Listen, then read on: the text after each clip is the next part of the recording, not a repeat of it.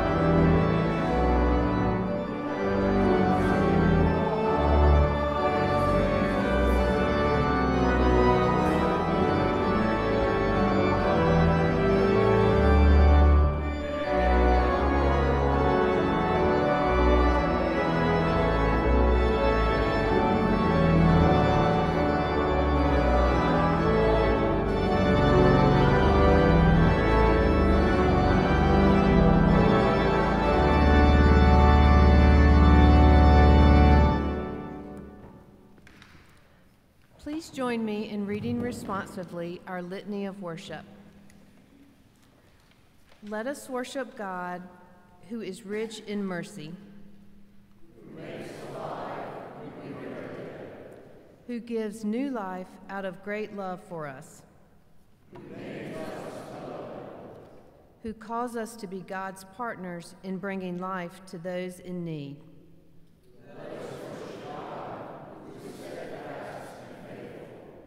That we too may be rich in mercy. Let us pray. Gracious God, we come here today to be reminded of the new life we have with you. Many times we are focused on other things, our children, our parents, our spouses, our friends, health, work, money, and the list goes on. Worries about the future or regrets about the past can be so heavy we find it hard to breathe. We come here today to remember that you are always right here in the present moment, waiting for us. Because of your great love for each of us, full of mercy and grace, you never tire of reminding us again and again of the green pastures and still waters you provide. In this time of worship, may we find the new life we seek and recognize how we can bring new life to others. We pray this in the name of the one who taught us to pray, saying, Our Father,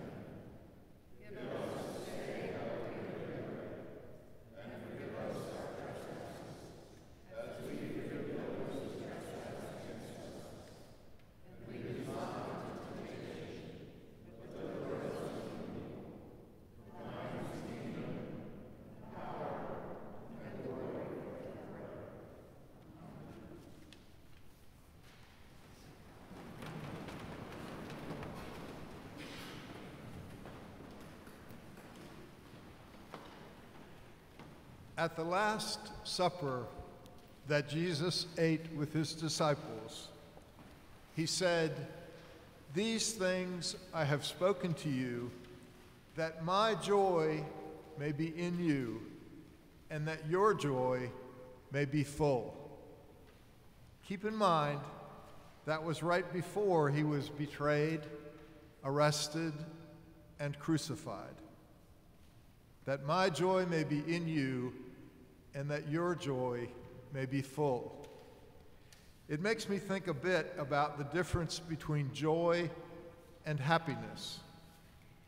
You can find happiness in a meaningful relationship, a rewarding job, a long-anticipated vacation, or even when your team wins a big game.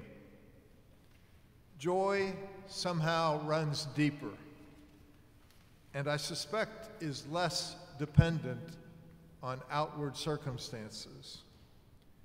Jesus' words suggest that joy is connected in some way to our relationship with God. Henry Nouwen says that joy is a choice. He says we have to choose joy and keep choosing it every day. Where does your joy come from? And what if Nouwen is right and you can choose joy every day? Let us keep silence together.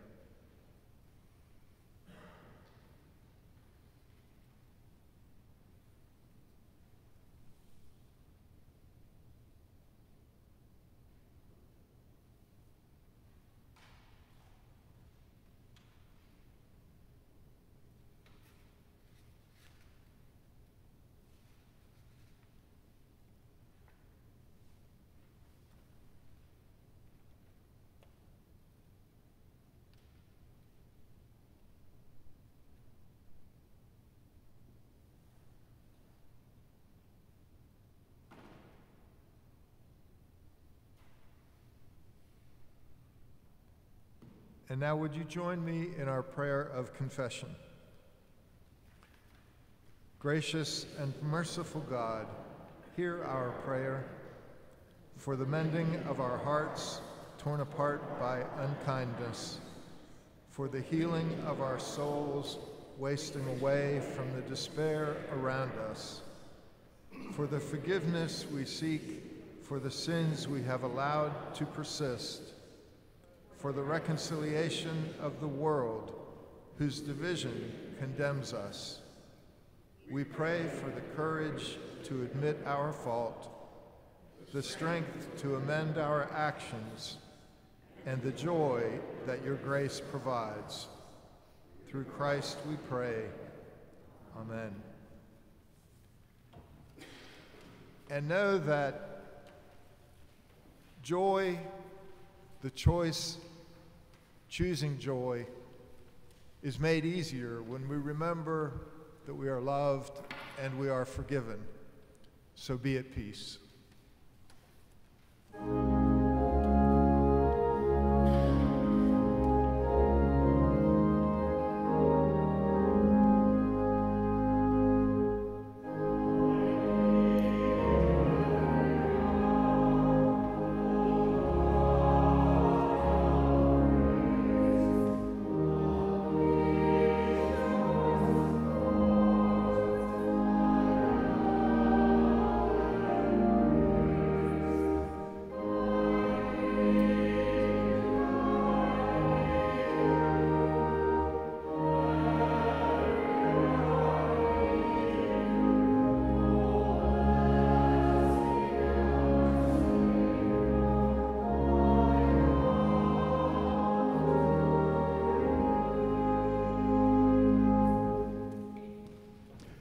I want to invite our children to join us. I know Etta is here. She's going to come down. And when Etta is coming this morning, I want to tell you that I learned that this morning Etta fixed breakfast for her mom. Wasn't that sweet? Would you fix breakfast for me sometime? Maybe. Okay. All right. I'll take that. Have a seat right here. I'm so glad that you are here today. You're our only participant, but that's okay. Amy is going to talk about helping people today and picking people up and lifting people up. And I wanted to remind our children that came that when we do a parent-child dedication, do you remember when we do a baby dedication and parents who have a new child, they bring that baby down front and Amy and I get to hold the baby and walk out into the congregation and introduce the baby to the congregation. We have a new baby who was born this week, beautiful little Hannah Dollywall. Her parents are Dorothy and Cam Dollywall. Amy got to see Hannah in the hospital, and she's a beautiful baby. And sometime soon, they'll be bringing Hannah, and she'll come down here, and we'll get to introduce her. And we always invite the children to come for that time. And we ask 3 questions. And Amy always asks the questions, and she wants you to give a real enthusiastic answer. You know how Amy is. She wants enthusiastic answers. And so we say, if Hannah falls down, will you help pick her up? Yes, that's pretty good. Thank you, Etta. Will you be a friend to Hannah? Yes. Will you play with Hannah and teach her the stories of Jesus? Yes. That's what we need to do to help one another, to pick each other up, to be a friend to one another. And that's part of what Amy is talking about today. I put together another way we can help people is to provide some food for them. Sometimes when I'm driving around and I stop at the red light, there's somebody sitting there and they have a sign and they say, I'm hungry, I need something to eat. And so I put together these bags and I wanted to give you one. And in the bag, there's a little bit of water and there's some crackers and a granola bar and something sweet to eat. And so I want you to take that, and the next time you and your mom are driving around and there's somebody who needs some food, is hungry, you can give them a bag, okay? And I'm going to give you, how about some fruit snacks? How about take this to your mom, too? Okay, all right, good. We're going to put the rest of these bags out front. And if anybody else would like to pick one up, to have one in your car so you can help somebody when they're in need, you pick them up outside, okay? Let's pray together. Thank you, God, for making us friends to one another and giving us the opportunity to help one another. Help us to find simple ways to pick one another up, to be friends, to share with one another. We pray together in Jesus' name. Amen. Thank you, Anna, for coming. Etta.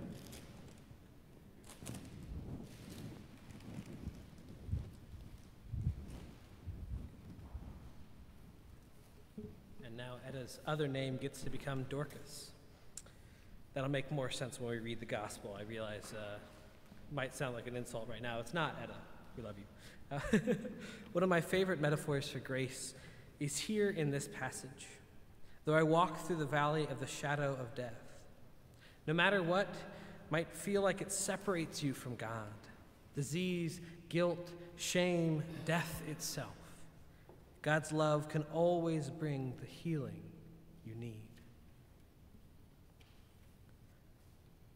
Let's hear the words of the 23rd Psalm. The Lord is my shepherd.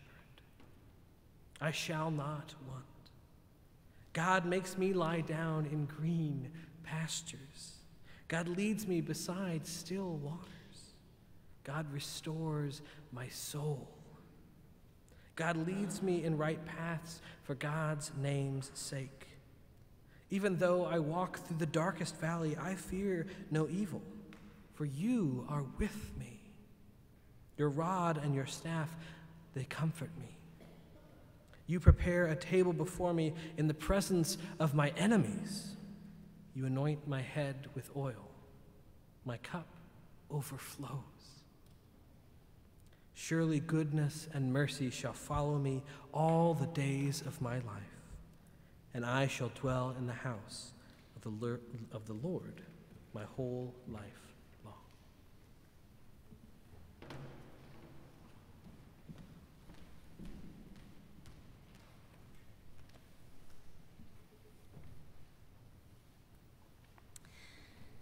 Will Gaffney is a womanist, biblical scholar, professor, and Episcopal priest.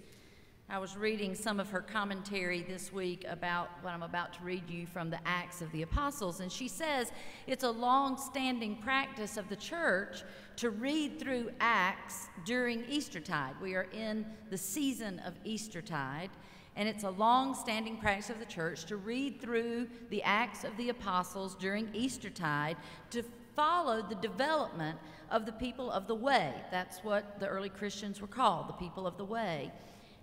And they would become what we call church. So it's a good practice in this season to read through the Acts of the Apostles. But Will Gaffney notes, given that the Gospel of Luke and the Acts of the Apostles are thought to have been written by the same person, she finds it striking how many women and girls there are in Luke's gospel and how few there are in the Acts of the Apostles. In the story of the church, there are few women noted. But today, we get one. I'm really happy about it. So I'm going to read to you her story. Now, in Joppa, there was a disciple, hang on to that word. There was a disciple whose name was Tabitha, who in Greek is Dorcas.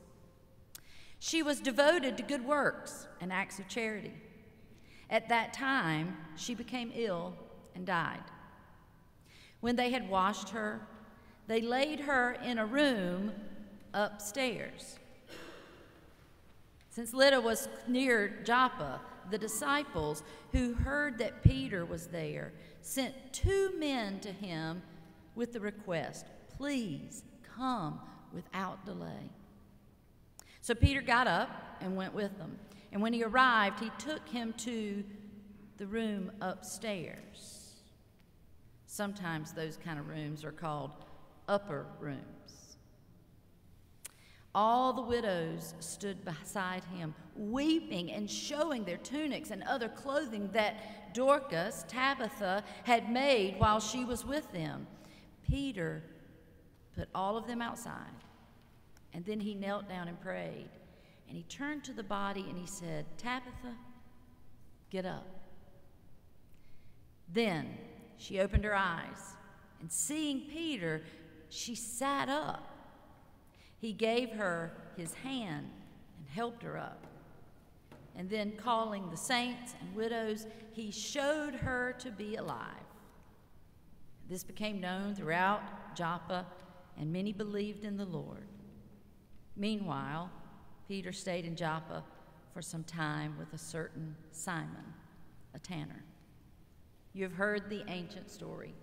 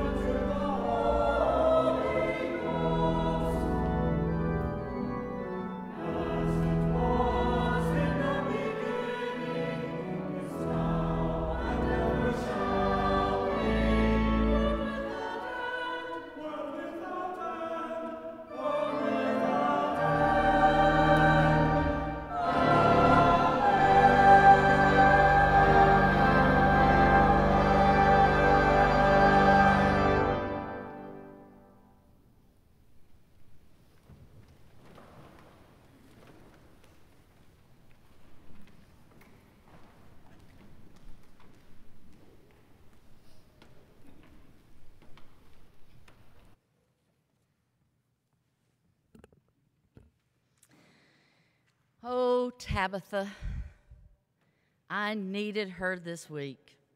A woman in the Bible with a name.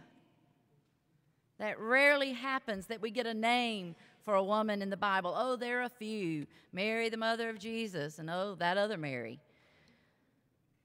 Elizabeth, Phoebe, Lydia. But more often, we get the woman at the well, the woman with the issue of blood, some descriptor of women instead of a name. But this week, I needed a name and a story. I needed her this week.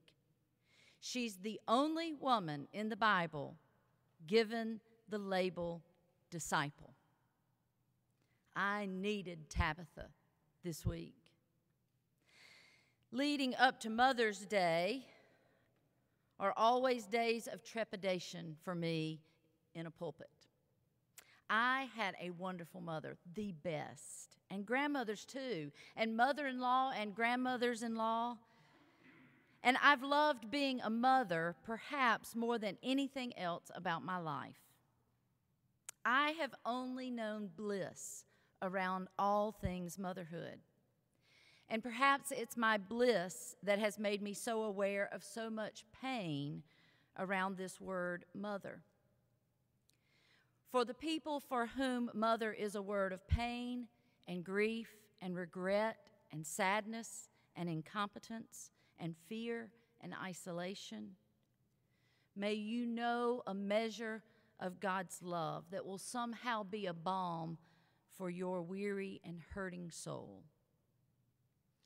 For those who have known strife with your mother, for those who want to be a mother and keep experiencing loss, for those whose mothers have died, for those whose child has died, for those whose children have gone astray, for those who are estranged from their mothers and or their children, for those who have faced the pain of choices around mothering that have left you feeling, in addition to the sadness and maybe fear that you were already feeling, now you're feeling guilt and shame added to the already difficult reality of your situation in the face of your choices.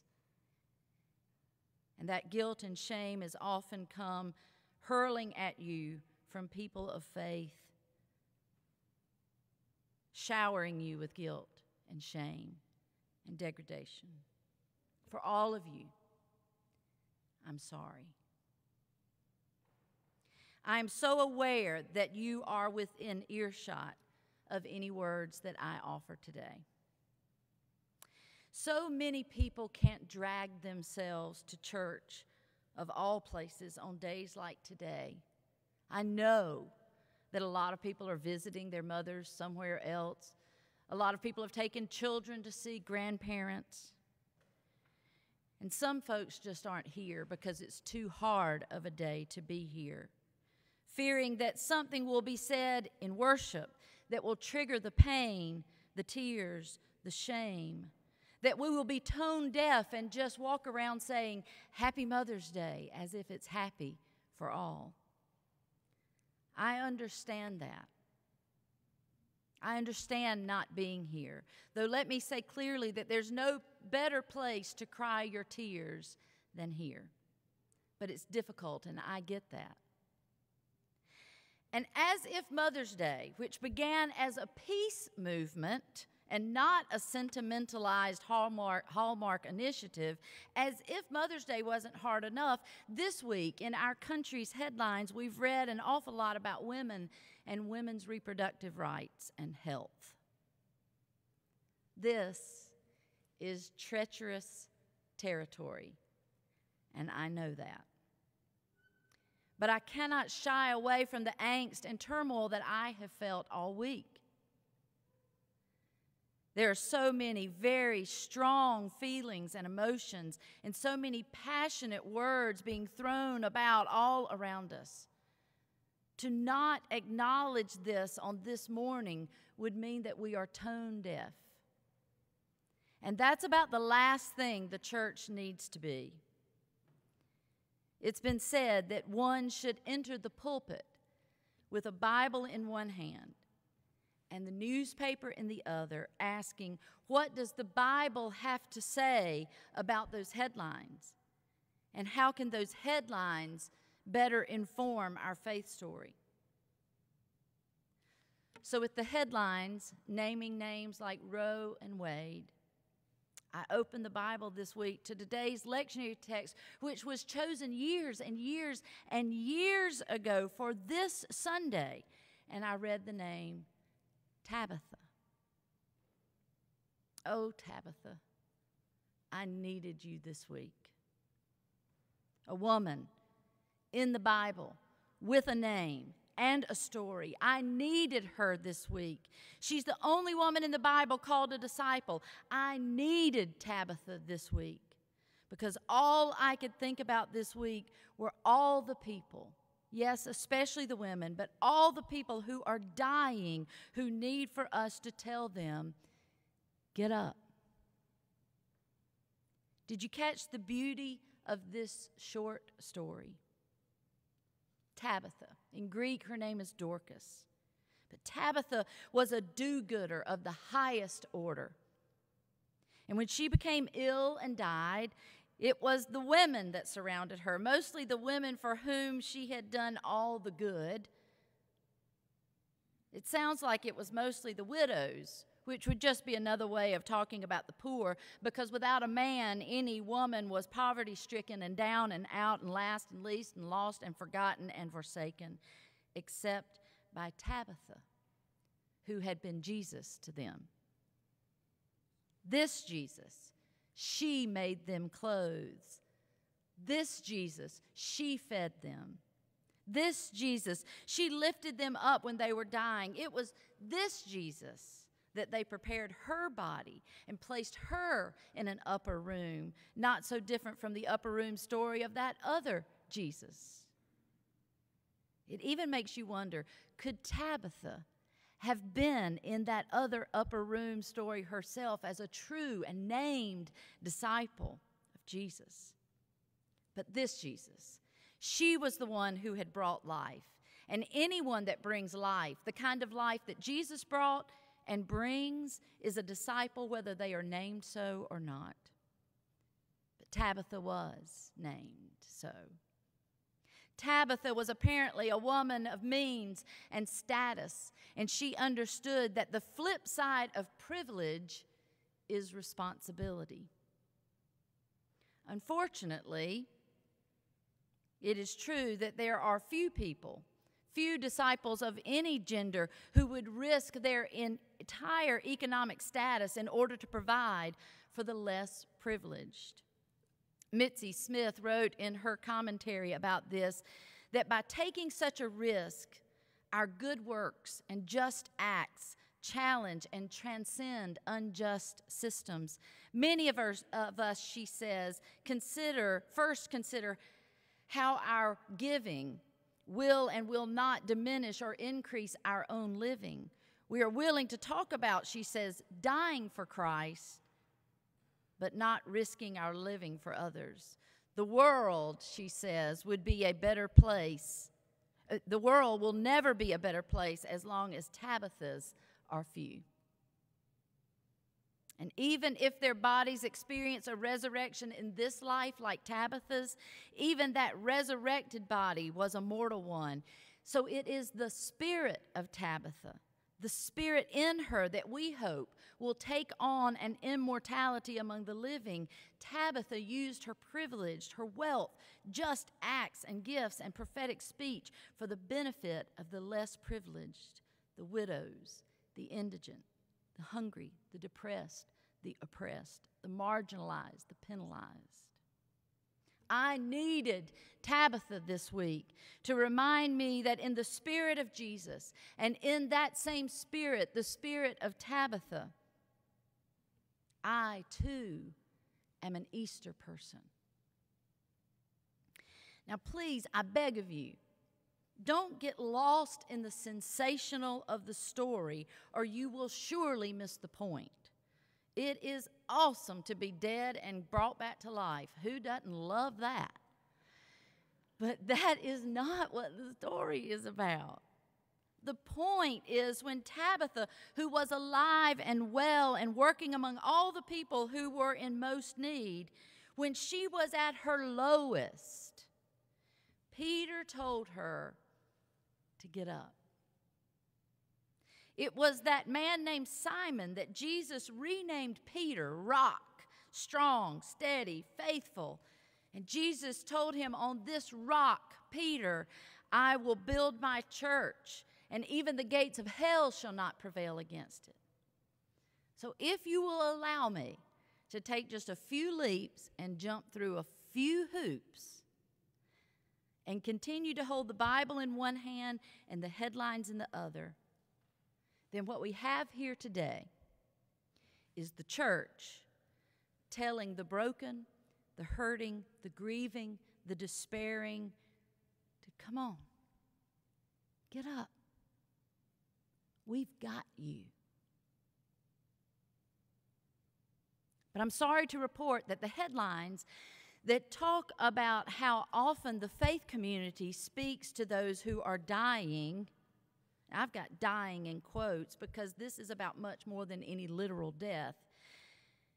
This is about all the ways that people are hurting to their core, and the headlines about people of faith or people that claim faith, those headlines aren't reading, "Get up."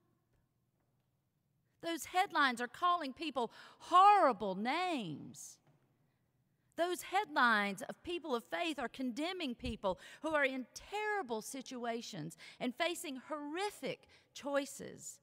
From the mouths of people of faith, we often hear the most heinous venom. When all the church is called to say is, "Get up. Get up. There's life and hope. There can be joy and recovery. There is mercy and grace, amazing grace. There's second chances and third and fourth too. There's forgiveness. There's compassion. There's care. There's good news even in the face of what seems like untenable circumstances. There's welcome. There's a fullness to life, abundance even. There is still resurrection. Beloved, we are Easter people. Don't forget that. But you have to get up. And she did. Tabitha opened her eyes, the text says. What has been your best eye-opening experience? The text says she sat up.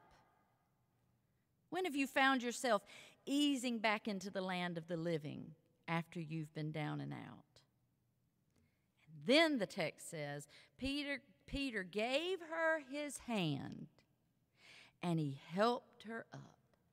After he told her to get up, he helped her up. He really did, with no judgment, no condemnation, with no questions or need for her to explain herself. He didn't wait for her to pull herself up by her own bootstraps that she had. She had bootstraps. Most of the women didn't. But he didn't even ask her to pull herself up by her own bootstraps. He helped her up. And then he called all of those who had been weeping and mourning, all of those who had gathered in that upper room, all of those who had been showing off all the things that Tabitha had made for them like a fashion show. And they were telling the stories of all she had done for them and given to them. And he showed her to be alive. And that's what made the headline news in Joppa that day. It was the talk of the town when a woman was brought back to life by an encouraging word and a helpful hand.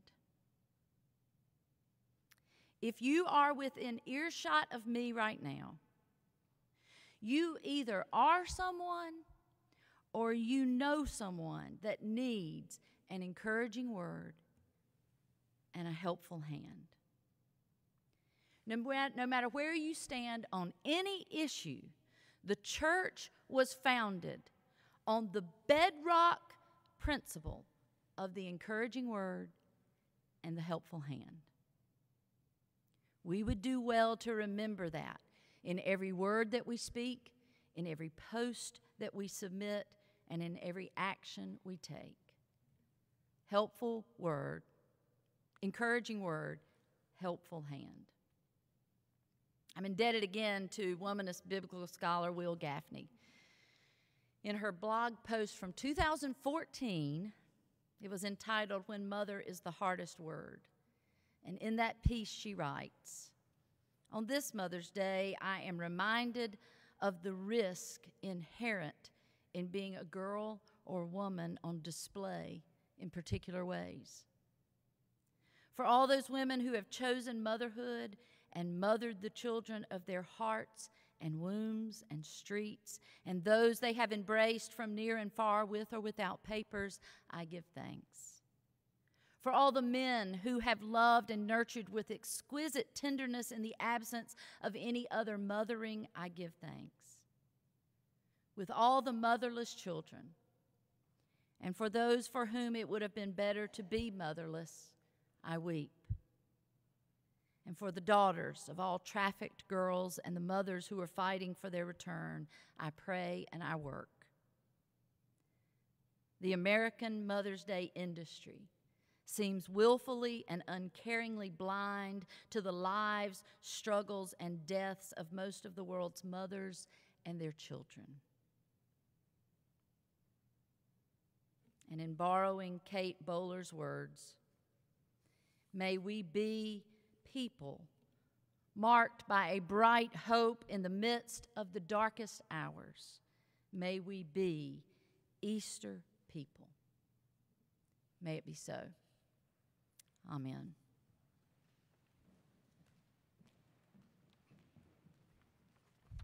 Let's pray together. At the beginning of his ministry, Jesus said, "The Spirit of the Lord is upon me because God has anointed me to bring good news to the poor. God has sent me to proclaim release to the captives and recovery of sight to the blind, to let the oppressed go free, to proclaim the year of the Lord's favor. Release to the captives." God, anoint us on this day to proclaim release to those who are captive. And in our day, no less than Jesus' own day, people become captive to so much. In this country, this day, 1% of our neighbors, more than 1% of our neighbors, are literally captive in prisons of our own making. Systems more interested in punishment than rehabilitation. Let us proclaim release to the captives. Some of our neighbors are captive to subsistence living, to making just enough to get through each day, just barely feeding their kids and staying off the street.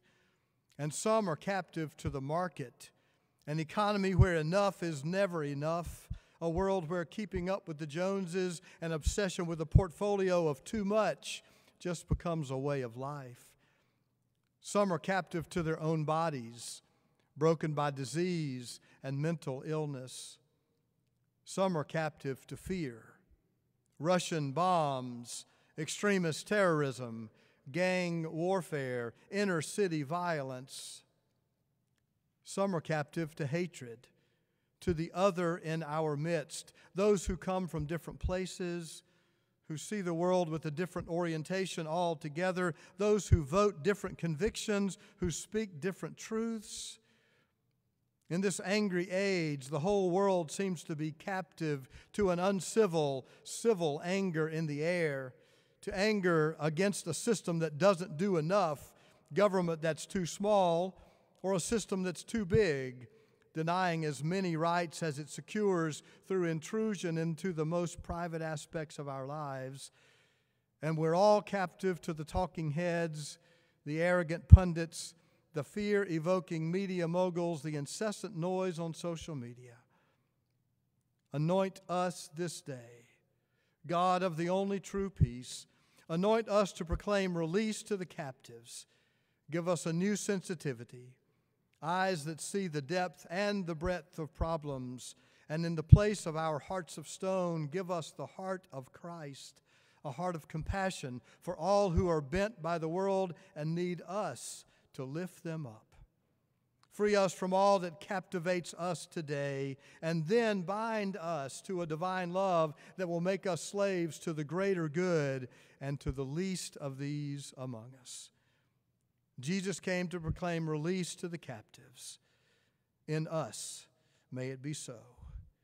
Amen. As Glenn Smith comes, let me remind you that about 10 years ago, we adopted a new practice in worship.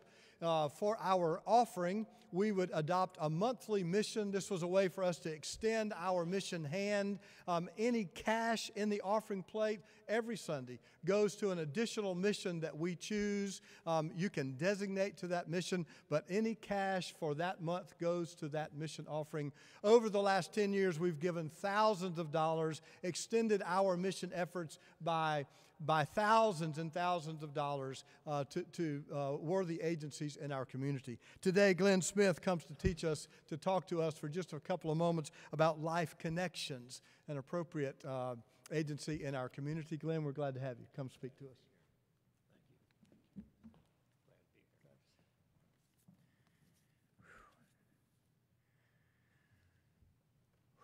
What honor to be here today on Mother's Day, a day that means so much to all of us in so many different ways.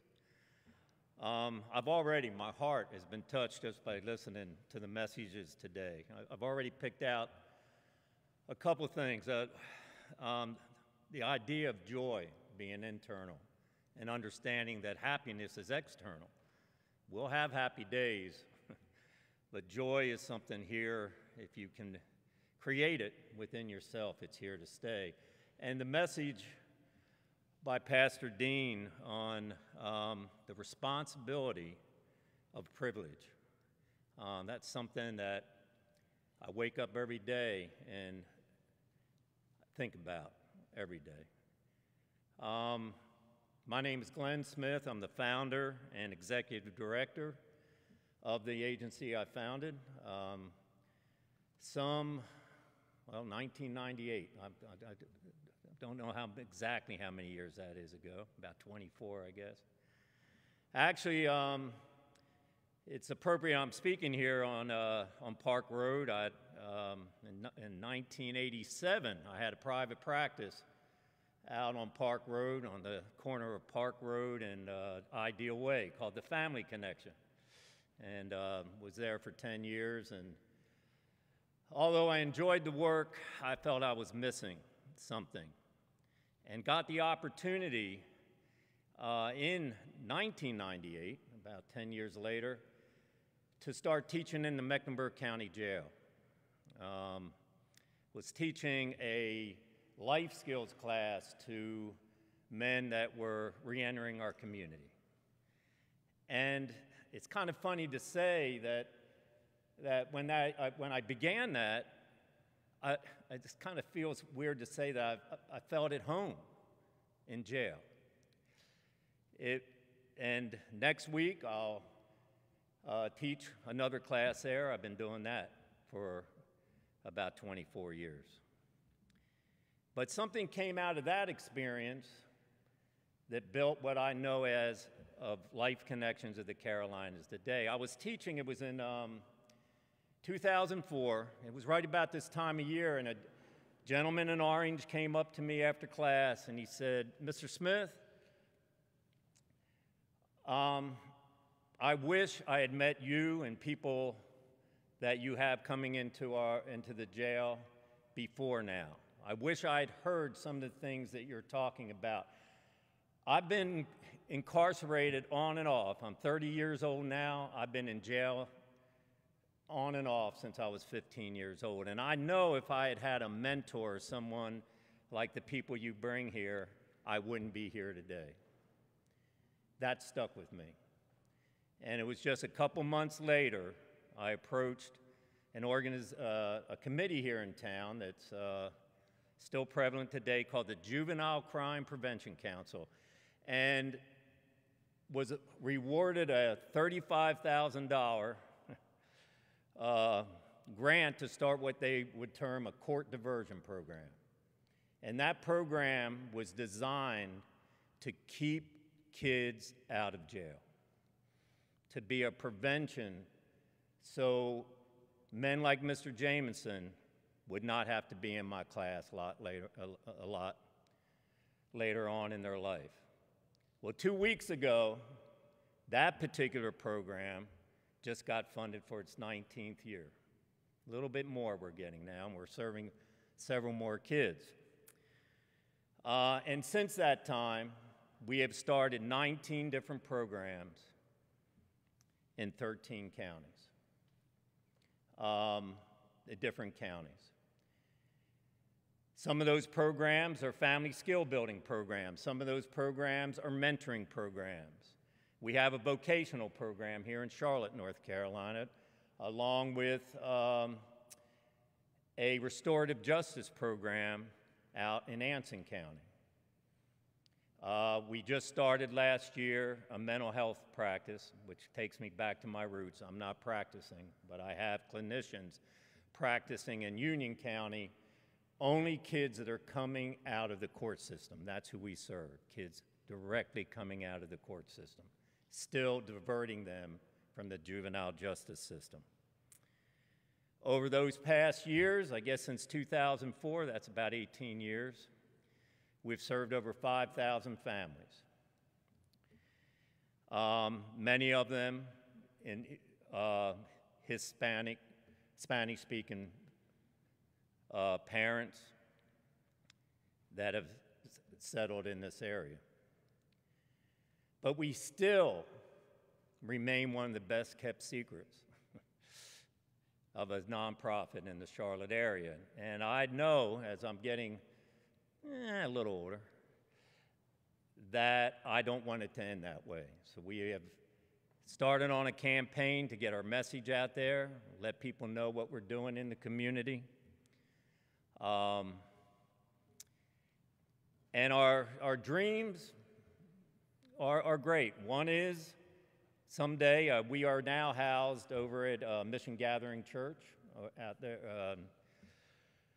off of Caldwell and North Davidson and that area. We're on 15th Street. They have been wonderful, allowing us to use their facility now for about 5 or 6 years.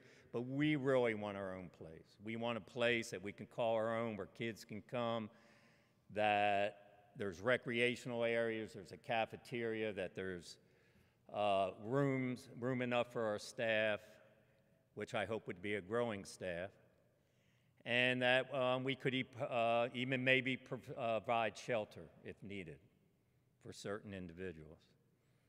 The other thing that I think about daily is we turn away as many families as we serve. And I want to be able to take every family that is wanting help, that they can come to us and we can provide that service.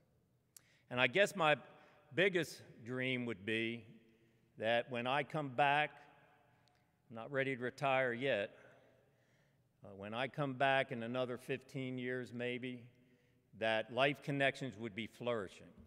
It would be moving and serving and providing that responsibility of privilege to those people who need a helping hand. Another thing I heard from Pastor Dean. And my dream is when I go in there, they won't know who I am.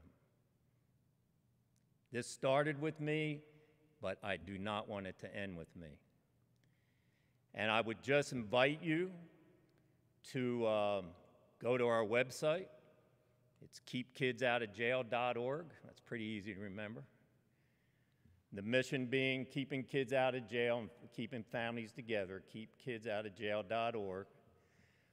I'd like you to pick up a bracelet in the lobby. It says, "I am creating the best me I can be."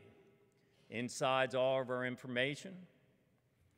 We also have brochures out there.